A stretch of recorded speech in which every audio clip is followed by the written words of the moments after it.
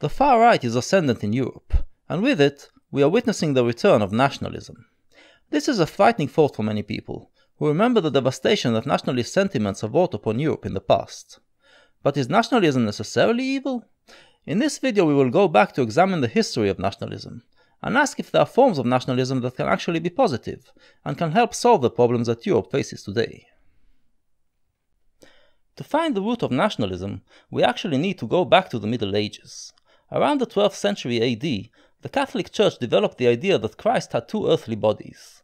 One was his physical, human body, and the other was a mystical body, incarnated in the Church.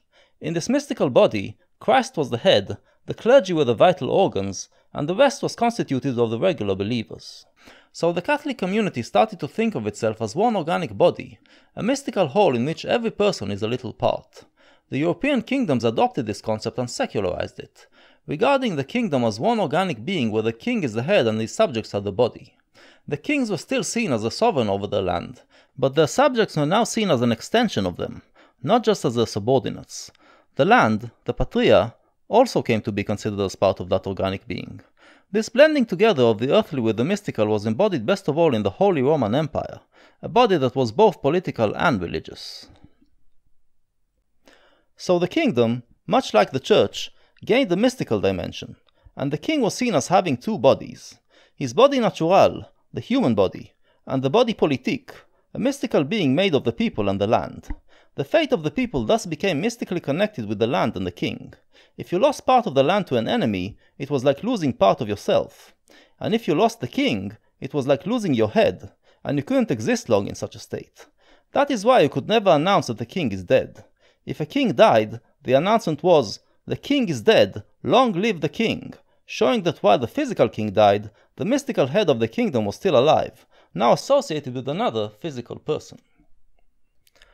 As the Middle Ages ended, this paradigm began to shatter. As the Age of Enlightenment dawned, 17th century philosophers refuted the notion that kings are sovereigns by divine right, or that any man can be sovereign over any other man. Every individual, they said, should be free and equal, sovereign over himself. But in order to maintain their personal safety, individuals come together under a social contract and create a body politique, a society that is governed by the common will. So the idea of the body politique was retained, but without the head.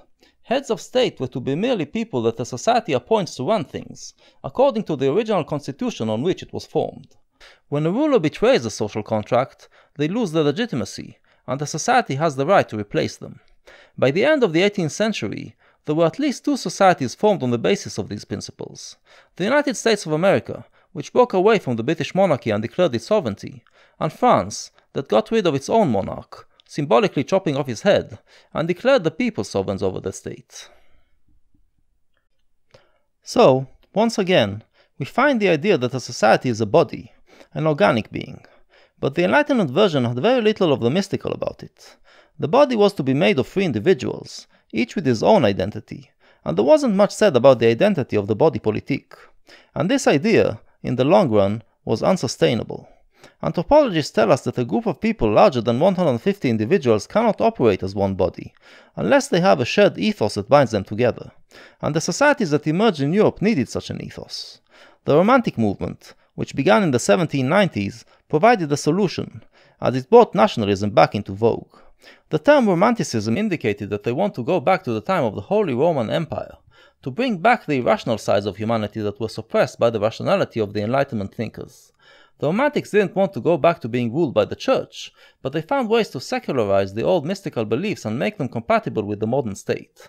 And so, they went back to the mystical perception of regarding every nation as a body with its own unique identity, an identity that is derived from its history, folklore, customs, language, and land. During the 19th century, this idea of nationalism took over most Western countries. Even the American society, that didn't have much of a history and a culture to begin with, rapidly developed its own very proud national identity. Note that this nationalism was a liberal concept. Romantic nationalism still maintained the belief in the autonomy of the individual, and many other Enlightenment ideals. Its main goal was liberating the nation from the rule of the monarchs, the church, and foreign occupiers, and establishing a nation-state, a state that is molded by the identity of the nation. Nationalism, in the first half of the 19th century, was about freedom and equality, reaching its peak in the 1848 Spring of Nations. But gradually, other ideas started to creep in. To illustrate, let's discuss the operas of Richard Wagner, one of the greatest Romantic composers, who also dabbled in philosophical and political writing.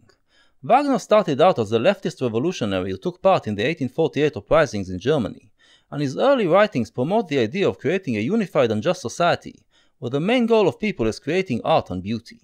He wanted Germany to be the model of such a society, and his operas all draw their thematic material from German mythology and folklore, while expressing his progressive views.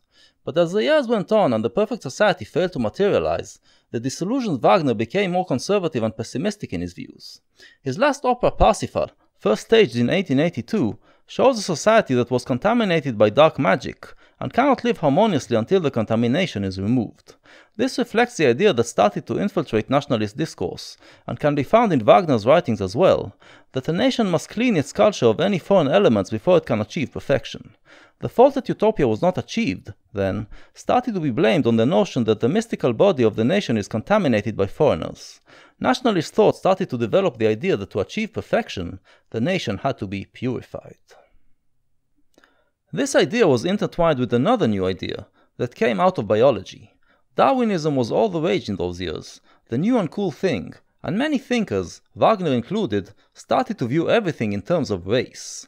In Parsifal, the contamination is in the blood, and it is the blood that has to be purified for the body to be cured. Nationalist thought became racist, seeking to get rid of mongrels and create a nation of purebred people. Yet another destructive idea that started to be developed was that of national supremacy.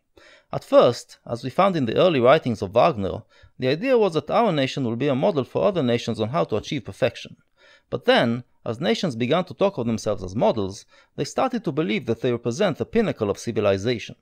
To be a patriot, it wasn't enough anymore to believe that your national culture is the best for your own nation. You had to claim that it is superior to any other national culture. And from there, it was a short way to the claim that you should impose your model on others. This idea of national supremacy was among the main reasons that led Europe to open 2 world wars, whereas the notion that culture and race should be purified also led to many atrocities, reaching its apotheosis in the Holocaust. Thus, nationalism became associated with evil things, and in the second half of the 20th century it started to be played down. Believing that nationalism is all bad, Europeans have begun to talk about a world beyond the nation-states, about going back to the Enlightenment ideal of a state that is merely an apparatus to manage the relations between individuals and groups. The prevailing belief is that no culture should be dominant, but all cultures should be equal and the state is merely there to ensure their coexistence. With the establishment of the European Union, the European nation-states began to lose their national identity, and these postmodern ideas took prominence. But there was a snag in this idea of a multicultural utopia. When there is a culture that still sees itself as superior to others, and exploits multiculturalism to advance its supremacist agenda, the absence of the nation-state weakens the ability of the whole society to counter that agenda. This is what is happening in Europe right now with the Muslim cultures, which are allowed to maintain their reported customs instead of being required to make their customs compatible with the norms of the nations they have joined. It turns out that without a dominant culture to show the way, multiculturalism fails. Furthermore, the attack on the idea of a nation-state led to the deterioration of the Enlightenment ideal of the state as well, and we seem to have forgotten that it should be based on a social contract. To quote John Locke, one of the greatest Enlightenment philosophers, "Foreigners who live all their lives under another government, enjoying the privileges and protection of it, don't automatically come to be subjects or members of that commonwealth. Nothing can make a man a subject except his actually entering into the commonwealth by positive engagement, an explicit promise and compact."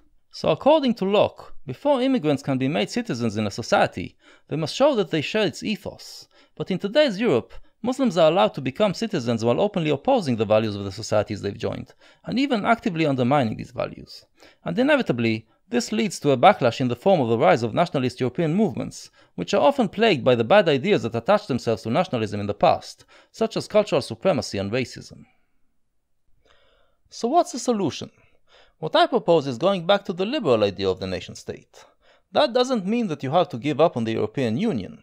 I think the EU is a good thing, if it is understood as a union between nation-states that does not try to erode their identity. The main thing that differentiates liberal nationalism from more right-wing versions is that it is inclusive, not exclusive. Foreign groups that join the nation should not be seen as defiling its culture, but as enriching it. Immigrant groups should be required to see themselves as part of the nation and adopt its ethos, but to not completely give up on their identity while doing so. Rather, they should find the way to create their own versions of the national identity, and add their own story to the nation's history. In this way, the national identity expands and becomes more diverse, while still growing organically out of its own history and heritage. Nationalism has gone too far at the end of the 19th century, and has brought calamity over Europe in the decades that followed. At the end of the 20th century, Europe has gone too far in the other direction. It is time to swing the pendulum back and find the right balance, before it faces another catastrophe.